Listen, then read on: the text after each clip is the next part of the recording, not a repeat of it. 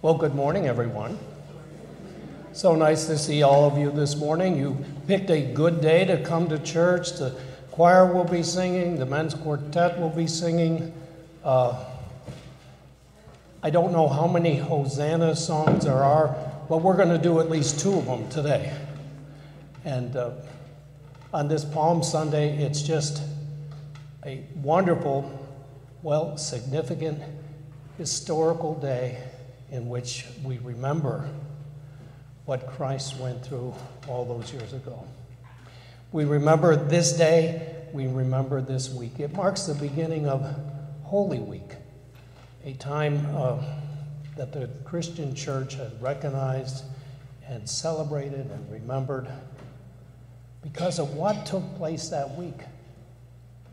You are free. Because of what took place that week, the forgiveness and mercy and grace and goodness of God comes to you. Because of what Jesus endured and went through that week, our lives are changed forever. For this life and for all eternity.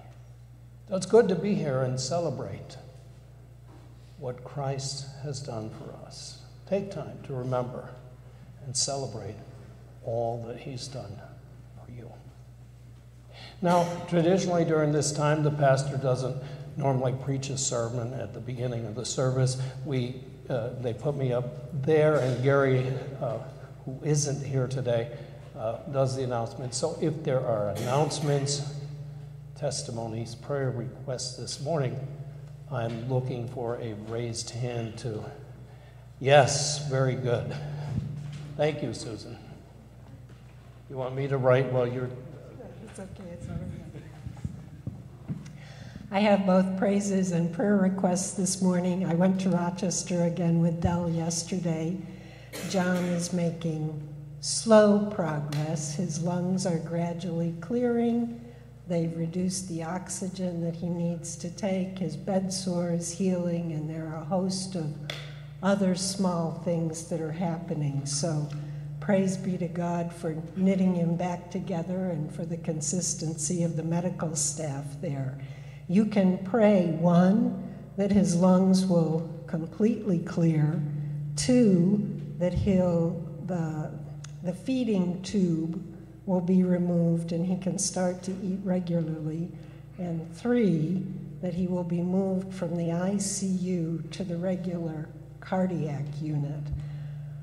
How are they doing in their inner spirits? Again, that's cause for praise. John has been in the hospital for a month now, in ICU for 3 weeks. That's a long time, but they're real troopers, both of them, and they're pressing on. So just pray that God would continue to give them that fighting spirit and that sense of trust. Thank you. To me, it's amazing how I hear the reports of his spirit and how he's managed to maintain a positive attitude through this whole thing is a testimony to him. It's also a testimony to Dell, who just is an encouragement to be around anyway. And but thankfully, God is lifting her up at this time. Sally and Steve, it's so great to see you here. Did you want to make an announcement? I'm really reluctant to hand you this mic, but I will. So our praise is that we are back safely and had a good time down south. My prayer request is Kara is having her surgery this coming week, so please keep her in your prayers. And my mother was diagnosed with pneumonia a couple days ago, so she's home and she's a tough old woman, so she'll do fine. But in the meantime, she needs some prayers for her as well. Were you able to get her to go to the doctor so she could get a diagnosis? My mother, Kara made her go to the ER. She won't listen to me, but she will listen to Kara. So yes, she went and they diagnosed her, did not want to send her home, but she says, I'm going home. So there she is. Yeah. Well, talk about spunk. She's got a lot of spunk. Okay. Any other prayer requests, praises, thoughts? How about from up there? Any? We do have a bulletin today, so you can. There's announcements in the bulletin which you can take home with you. And if you didn't get a copy, see me later. I'll get you a copy, and or Amy will get you a copy. And it's just so good to have you here today. And we're going to begin with worship. And thank you so much. So glad you're here to lead us in worship today. Thank you so much.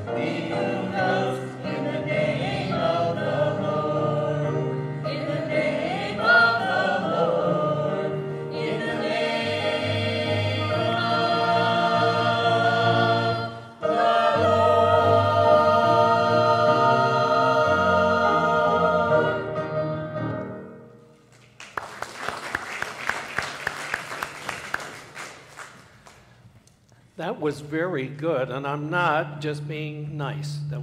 We really enjoyed that. We really enjoyed your singing this morning. Thank you for leading us in worship this morning. Now it's your turn. Now we get to sing that other Hosanna, and and this song requires movement. So if you're able, get your palm branches, stand to your feet, and sing Hosanna with us. And wave those branches around.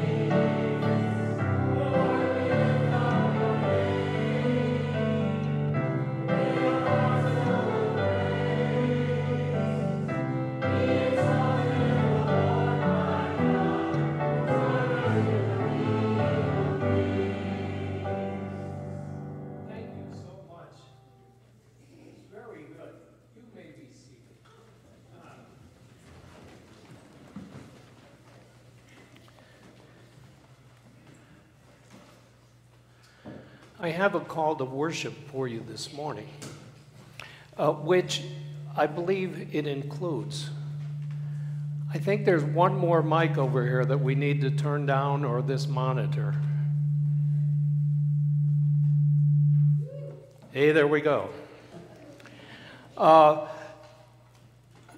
118 is, I believe, kind of a foreshadowing of what happened on Palm Sunday, and it refers to it, I think, in verse 25. Hosanna actually doesn't mean praise the Lord. It actually means, Lord, save us. Lord, save us. And so the people are crying out, Lord, save us. And, of course, that's why he came. But I'm just going to read selected verses from Psalm 118 to get us started this morning as a call to worship in word. Give thanks to the Lord, for he is good. His love endures forever. Let Israel say, his love endures forever. Let the house of Aaron say, his love endures forever. Let those who fear the Lord say, his love endures forever.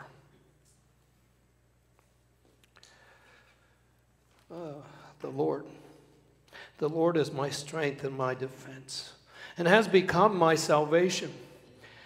Shouts of joy and victory resound in the tents of the righteous. The Lord's right hand has done mighty things. The Lord's right hand is lifted high. The Lord's right hand has done mighty things. Open for me the gates of the righteous. I will enter and give thanks to the Lord. This is the gate of the Lord through which the righteous may enter.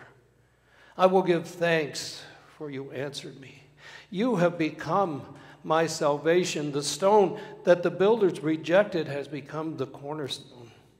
The Lord has done this, and it's marvelous in our eyes. The Lord has done it this very day. Let us rejoice today and be glad. Lord, save us. Lord, grant us success. Blessed is he who comes in the name of the Lord. From the house of the Lord, we bless you. The Lord is God, and he has made his light shine on us.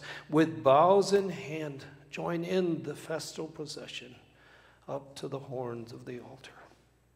You are my God, and I will praise you. You are my God, and I will exalt you. Give thanks to the Lord, for he is good, and his love endures forever. We're here today not to perform, not just to show up. We're here to worship the one whose love and mercy endures forever.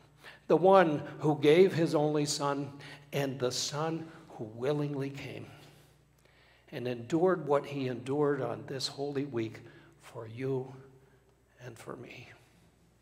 Let us begin our service this morning with prayer. Father, we're just so grateful.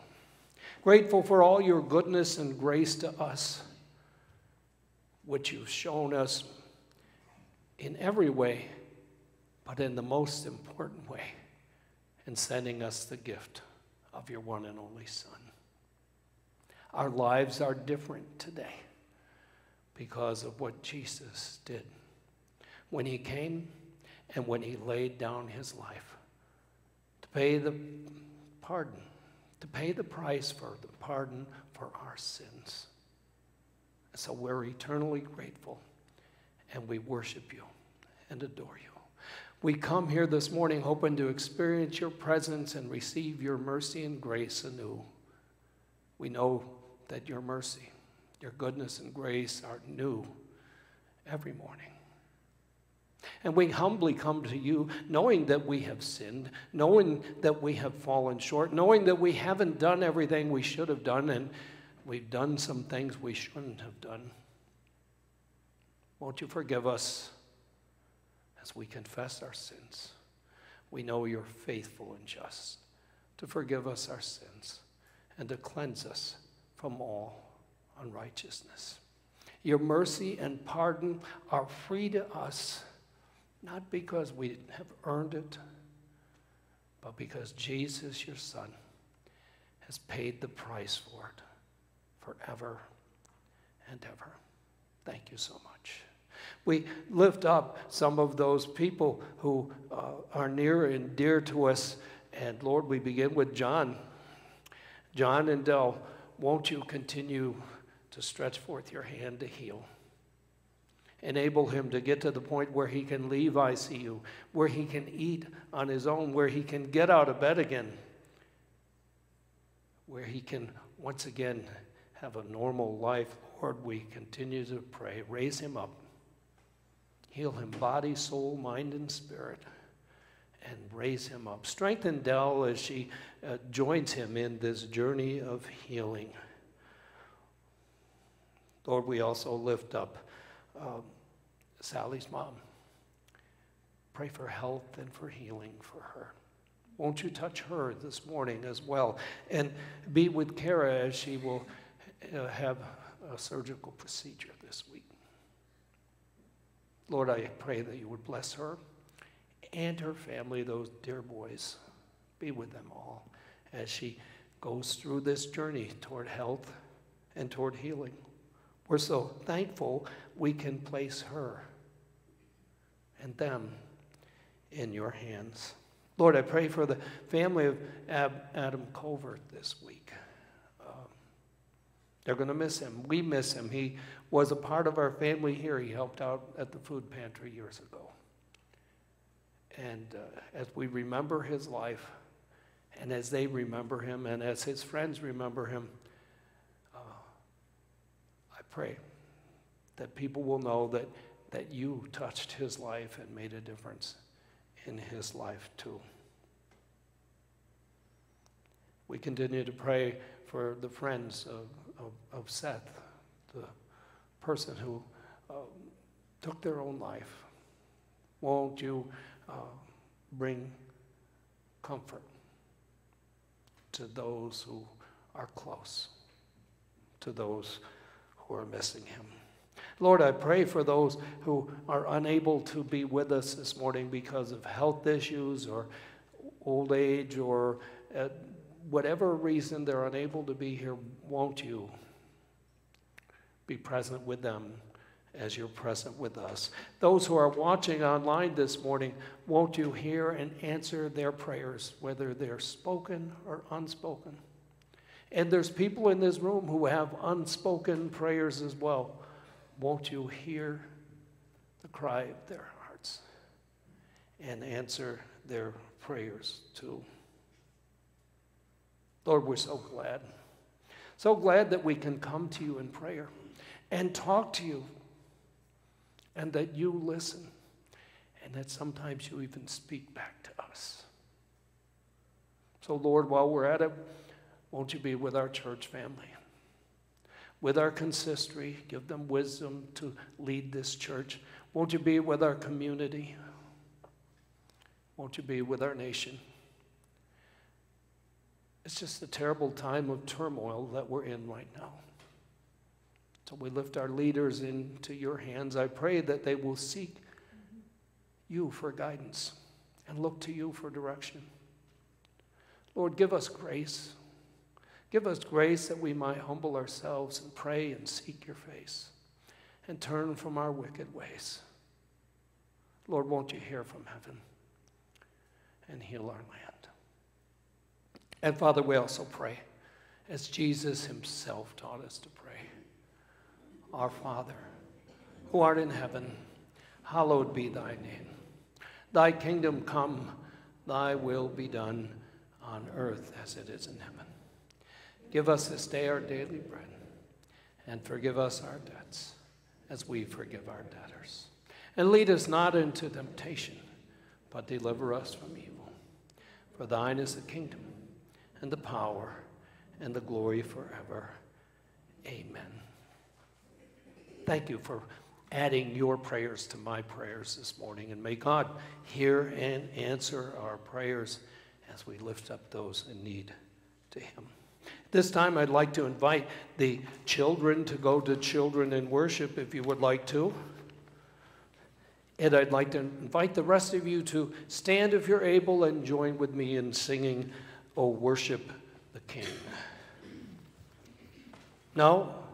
Sing, "Rejoice, the Lord is King" with me, please. We're celebrating the coming of the King today.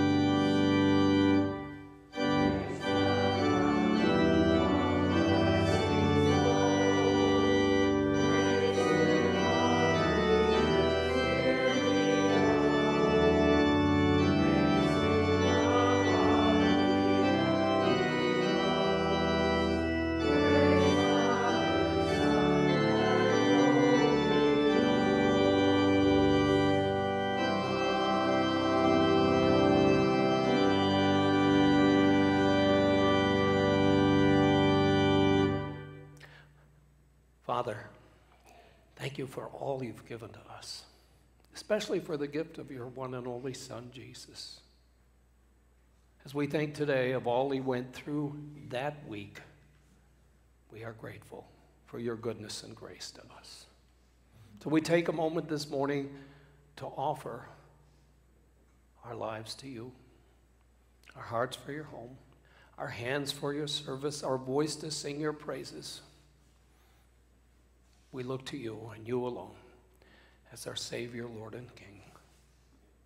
And we also offer a portion of our substance to be used for your glory, to lift up the name of Jesus in this place and around the world. Help us to be faithful, to shine your light and share your love here and wherever we are.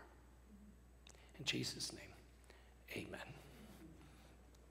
You folks are singing really good this morning, so I'm going to give you an extra minute to greet one another. Take 2 or 3 minutes and enjoy one another's company. And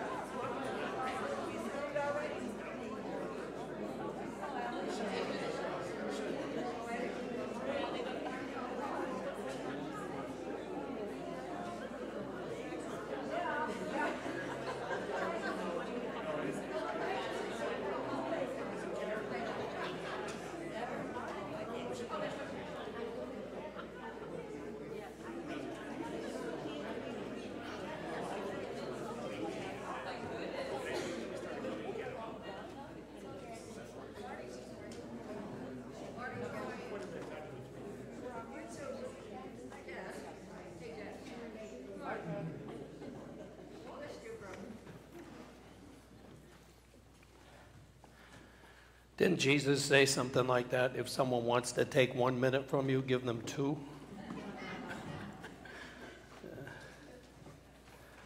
I just hope you're so understanding with your pastor.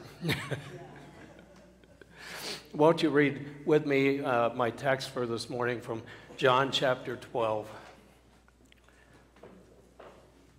The next day, the great crowd that had come for the festival heard that Jesus was on his way to Jerusalem. And they took palm branches and went out to meet him, shouting, "Hosanna! Blessed is he who comes in the name of the Lord. Blessed is the King of Israel."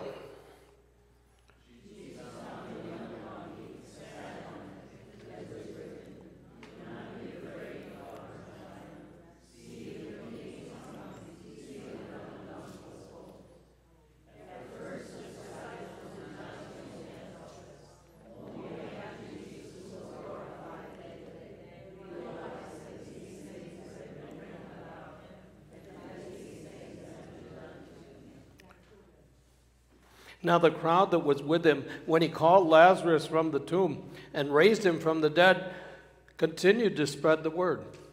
Many people, because they had heard that he had performed this sign, went out to meet him. So the Pharisees said to one another, "See, this is getting us nowhere. Look how the whole world has gone after him."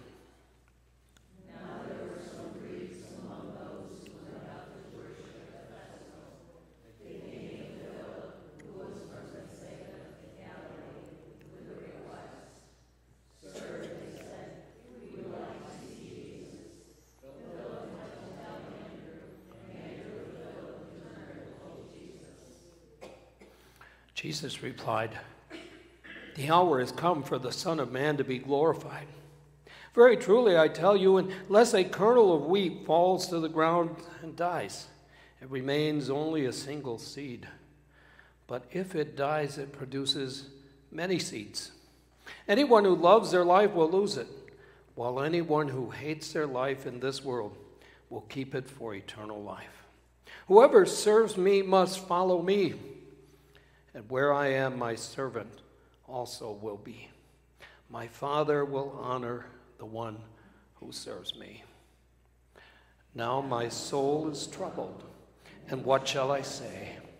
Father, save me from this hour. No, it was for this very reason I came to this hour. Father, glorify your name. Thank you for reading God's word with me this morning.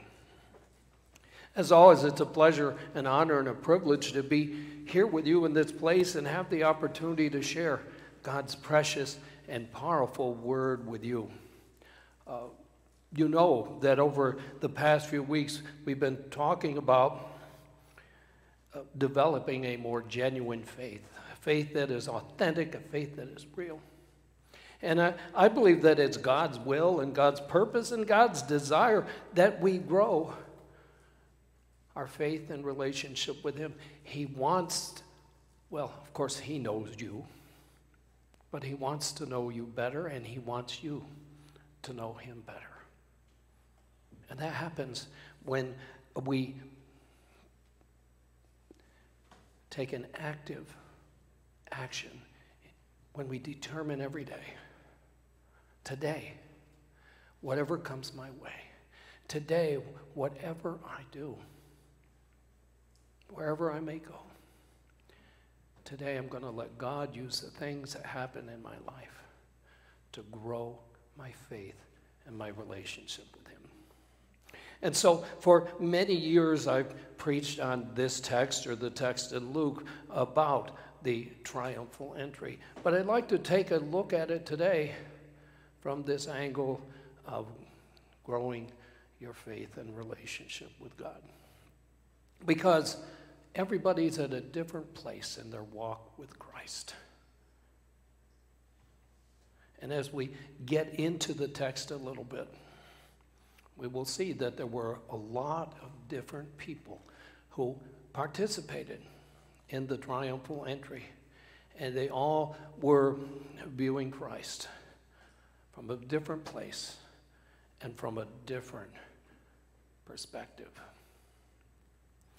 For my part, I have a little illustration for you this morning, because I think it's important that we have a goal, that we have a purpose, and that we define that goal and purpose. We have a target in life to grow and develop our relationship with Christ, to know him better, to be closer to him each and every day.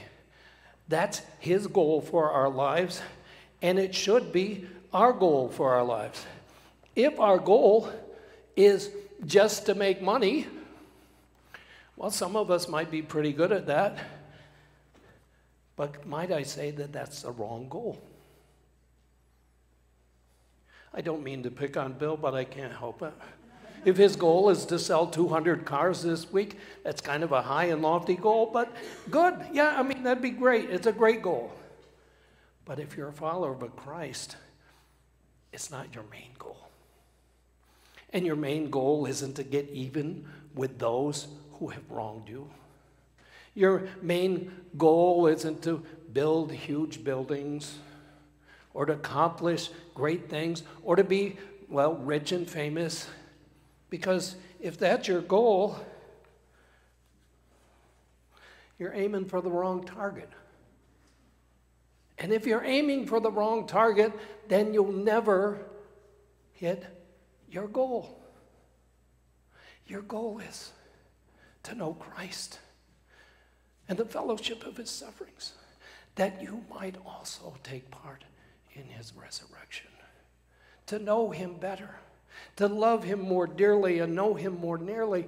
That has to be our goal. And each and every day when we rise, how can I grow closer to you today, Jesus? That's my goal. And so if we have the right goal, and we take aim at the right target. My aim is to please God in everything I do and everything I say, to live a life worthy of his calling. If that's your goal, then you have a chance of hitting the target. I just want you to know that there's some things that even this pastor won't do in this church. Okay? I know you want to see me hit the target. But you get the idea. Our goal is to know him and to know him better.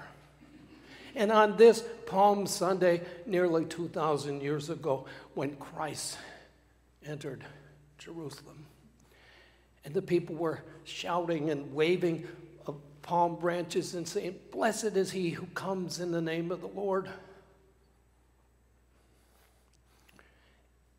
And prophecy was being fulfilled. Do you remember it said in Zechariah, "Rejoice greatly, daughter of Zion. Shout, daughter of Jerusalem. Your king is coming to you, righteous and victorious, lowly, and riding on a donkey, on the colt, the foal of a donkey." This day, prophecy was being fulfilled. It seemed like they were going to make Jesus king at any minute. It seemed like the Romans wouldn't have a chance against someone who could raise the dead and feed the multitudes and heal the sick. And yet we know, and Jesus knew, that that was not what was going to happen on that day. As we consider this text this morning, let us pray. Father, we're so grateful that Jesus came. And we acknowledge willingly and fully and wholeheartedly that Jesus is King and Jesus is Lord. And we're so grateful that he came and did what he did that week, that our lives might be changed forever. As we consider your word today and this text today, we ask that your Holy Spirit would come. Open our ears to hear your word. Open our eyes to see your truth and your glory. Touch our hearts. Touch our heart and change and transform our lives, not just for a moment, but for all eternity. Grow our faith and our relationship with you today. In Jesus' name, amen. Here's my thought for today. When your faith and relationship with God grows, you know him better. That's the end result of growing your faith. You get to know him better. You get to love him more dearly and know him more nearly.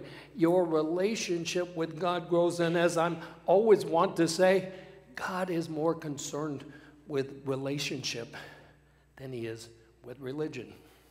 Doing all the religious things, all the correct religious things, is really nice, but only if doing those things, it grows your faith and your relationship with God.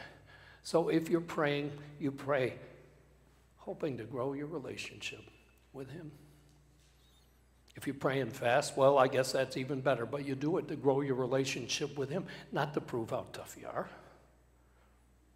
When you give, when you serve, when you love, when you care, when you come to worship, all of these different Christian disciplines that we perform. When we get in his word, it's not so we can prove how smart we are. It's so we can grow our faith and relationship with him. And on this special day, Jesus came into Jerusalem, and it seemed on the outward appearance that they really got it. He's here. The one who God has promised is here. This is a special day. Jesus knew it was a special day. He made a point of getting this colt and riding it into Jerusalem. The disciples and the others made a point of getting palm branches in their cloaks and throwing them down before him and waving them in the air and even shouting the right words Jesus knew this day was coming. He knew the prophecies of old. He knew what lay ahead of him. He also knew what lay ahead for these people. I think I've got it here someplace. He said, if you, even you, had only known on this day what would bring you peace, but now it's hidden from your eyes. The days will come upon you when your enemies will build an embankment against you and encircle you and hem you in on every side. They'll dash you to the ground, you and the children within your walls.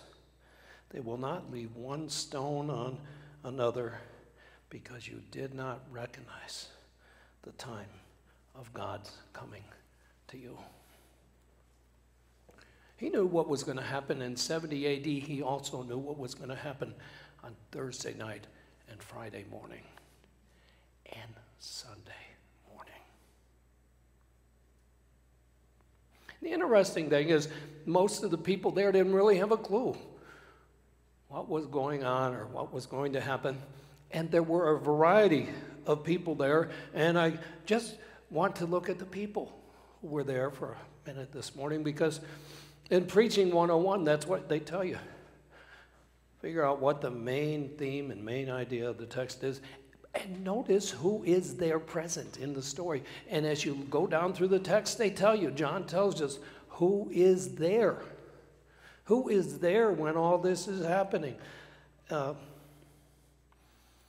It says at first, his disciples did not understand all this. Only after Jesus was glorified did they realize that these things had been written about him and that these things had been done to him. You see, his disciples were there. Of course they were there. They'd been there with Jesus for the past 3 years. They knew him better than anyone else. But they didn't really realize what was going on until later, after he was glorified. But they were there. They helped. A couple of them went and got the colt. Others threw down their cloaks. Others were shouting the words and leading the praise and waving the palm branches. They were there. But it wasn't just his disciples were there. It says, now the crowd that was with him when he called Lazarus from the tomb and raised him from the dead continued to spread the word. You remember, just a couple weeks before this, somebody came to Jesus and said, you know, your friend Lazarus is sick. And it tells us Jesus waited 2 more days where he was before he came to see Lazarus. By the time he got there, he had been dead 4 days. Jesus said, well, where have you laid him? And he spoke the words into the tomb of Lazarus. Lazarus, come forth. And Lazarus, bound head to foot in grave clothes, kind of came hopping or stumbling out of the tomb. And Jesus said, loose him and let him go. Well, there was a pretty good crowd there when Jesus did that. And the Bible tells us that those people were there at the triumphal entry. Those people who had witnessed Christ deliver Lazarus from the dead were there that day.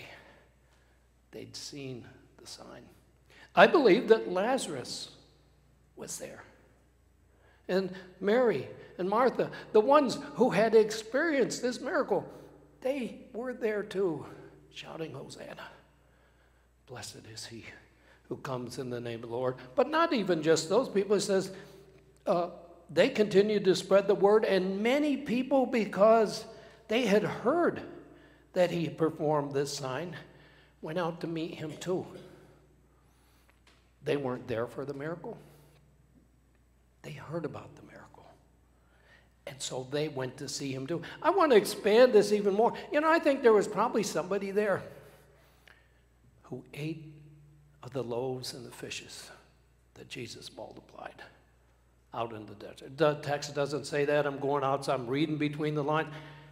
I believe there's people there.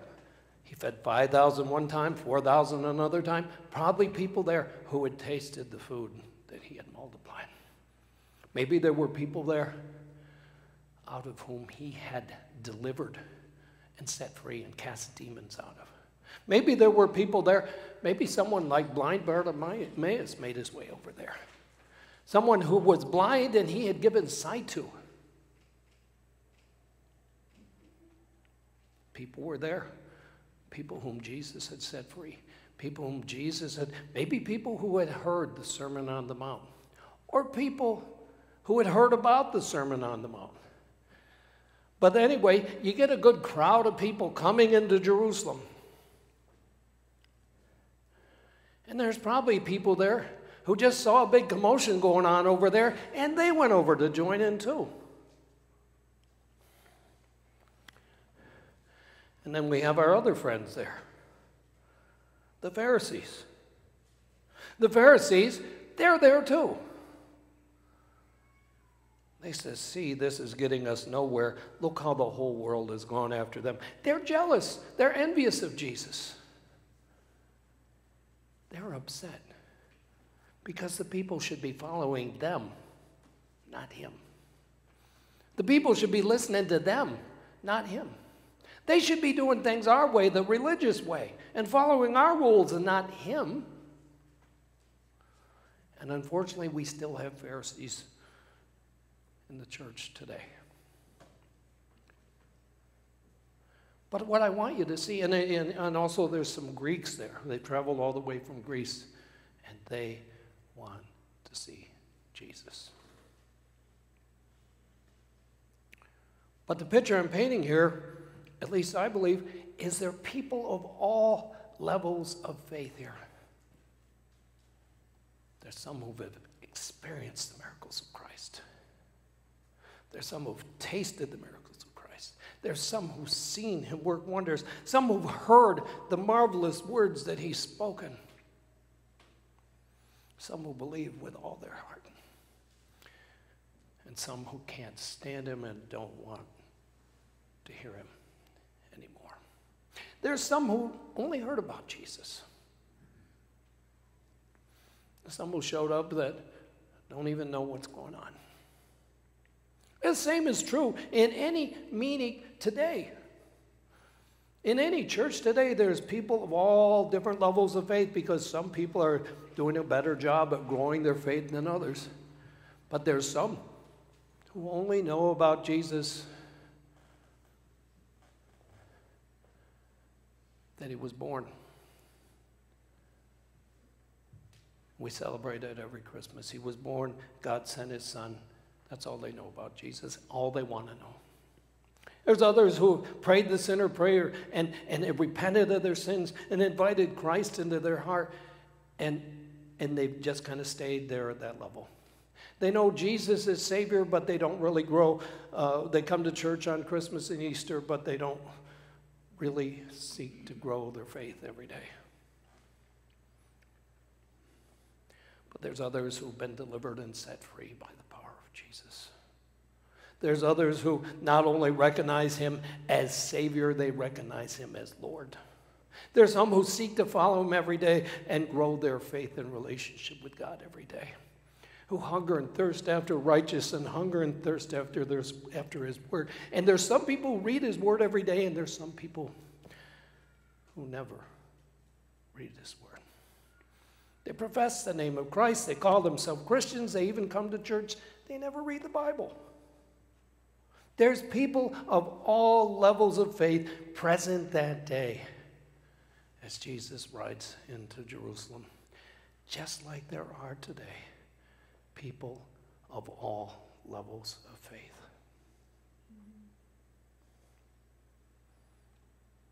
But what matters most is the relationship that you have with Jesus. Not just what you think he can do for you,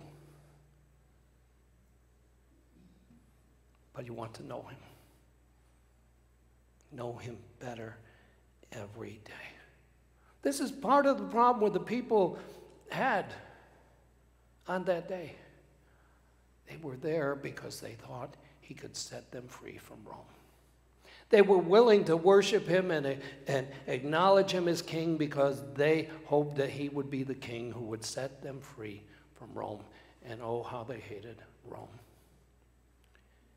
So they were bitterly disappointed when a few days later he was standing there, arrested, convicted, bloodied and beaten, and sentenced to death on a cross.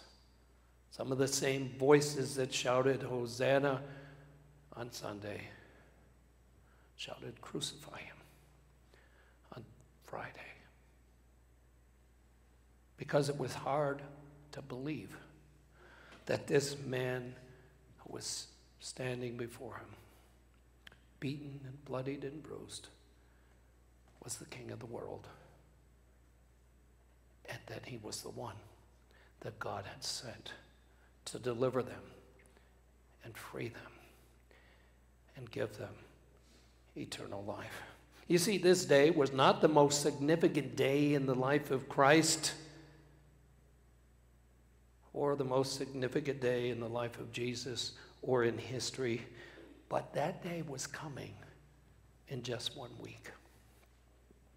That day when the stone was rolled away, the tomb was empty, and Jesus Christ was risen just as he said.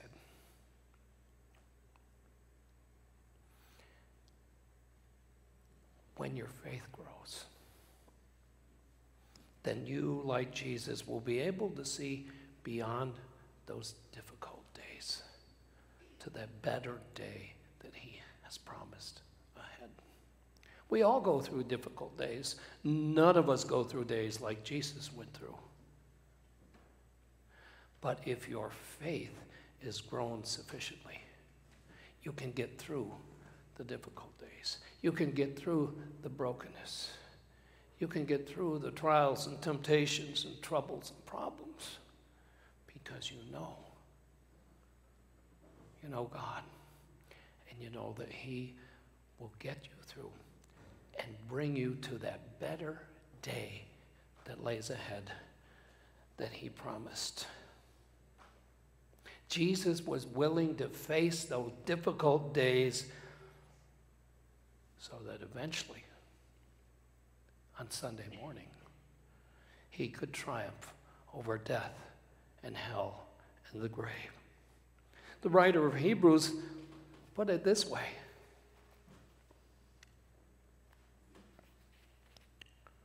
for the joy set before him, he endured the cross, scorning its shame, and sat down at the right hand of the throne of God. He was willing to face all of that for you and for me. Consider him, the writer says. Consider him who endured such opposition from sinners so that you will not grow weary and lose heart. When you face trials, when you face temptations, when you face difficult days, consider him. Don't grow weary. Don't grow tired. Don't lose heart. But grow your faith so that you too will share in that glorious resurrection. Yes, there was a day when Jesus came riding into Jerusalem as proclaimed as king. There was a day or a night when he was betrayed by those closest to him, was denied. They couldn't even stay awake as he asked them to watch and pray with him 1 hour in the garden. A night when he was betrayed, arrested, and then that night turned into the next day when he was tried, convicted, beaten, and crucified. But there also was a day when the stone was rolled away, when the tomb was empty, for Jesus Christ had risen, as he said. And there will be a day. There will be a day when he returns, when the trump in Christ sounds And the dead in Christ rise first, and they and we who are alive and remain will join with them in the air. And we will ever be with the Lord. There will be a day when every knee shall bow and every tongue confess that Jesus Christ is Lord, to the glory of God the Father. There will be a day when the kingdoms of this world are become the kingdoms of our Lord and of his Christ. There will be a day when there will be no more darkness, no more crying, no more tears, no more sadness, no more sickness, no more evil. There will be a day when we'll have nothing else to do but fall before him and worship and praise him for who he is and all he has done. Father, grow our faith, won't you? Won't you grow our faith to the point where we can look beyond the troubles of today to those days that lay ahead. Thank you. Thank you that you sent your Son, and we are never the same again because you did. So grow our faith beyond that area where we're just drinking milk, and give us the strong meat, and give us the ability to face those tomorrows. That songwriter wrote, because he lives, I can face tomorrow.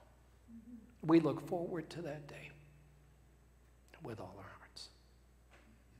In Jesus' name, amen.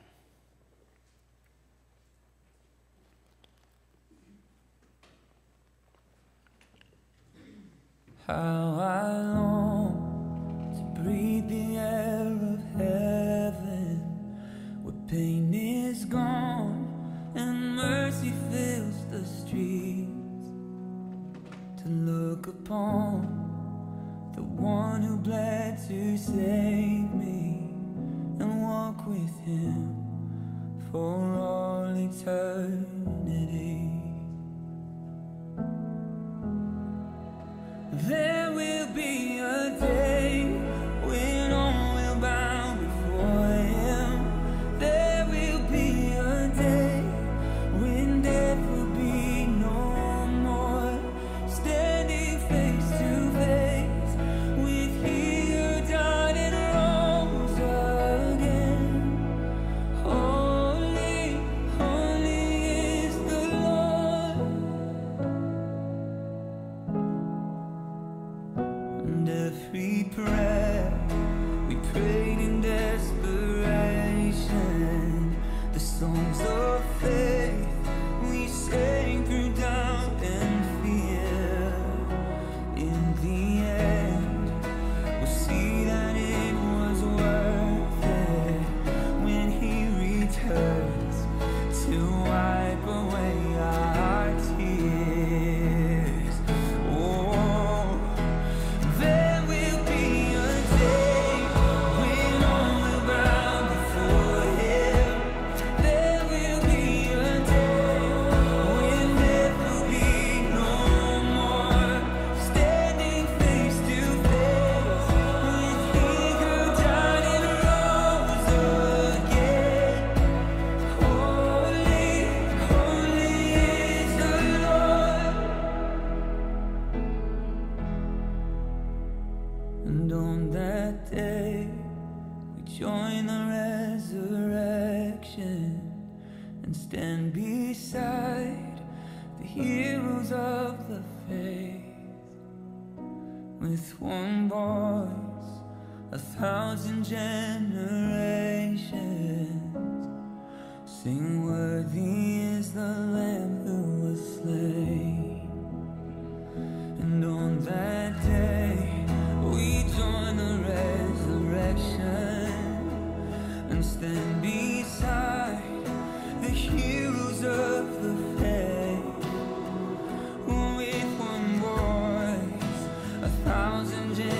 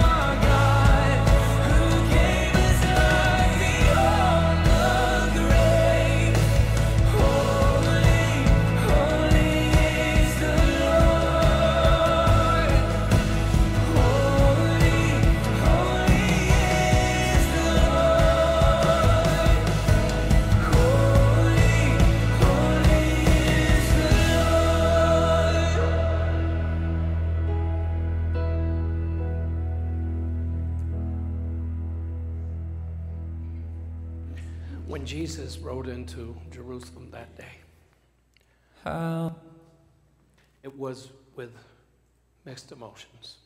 It was a bittersweet day because, the people were finally recognizing him as the king who had come. The king who had come to bring freedom, to bring life, bring goodness and grace of God to them. The Messiah. And yet Jesus knew. Jesus knew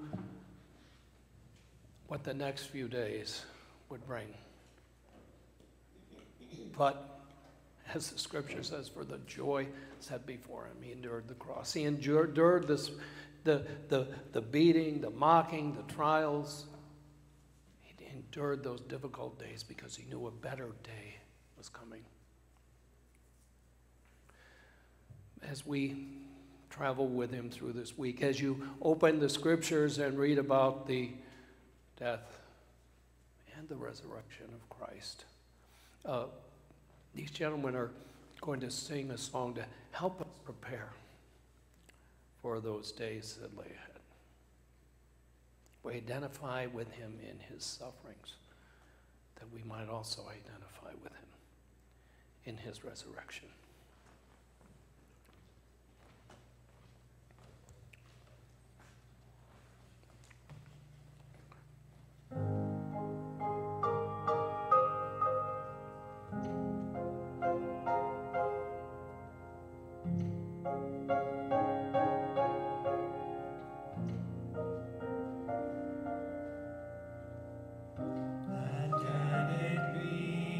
and can it be,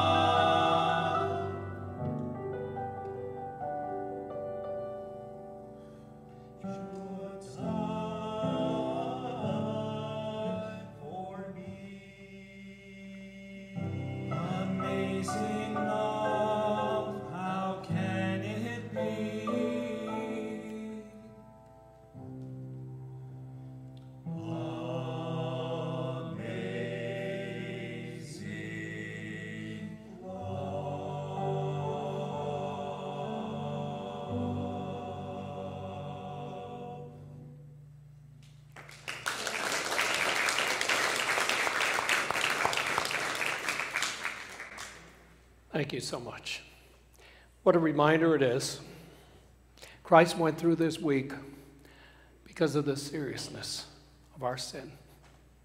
He couldn't just say, I forgive you. A price had to be paid for our sin, and he was willing to pay that price.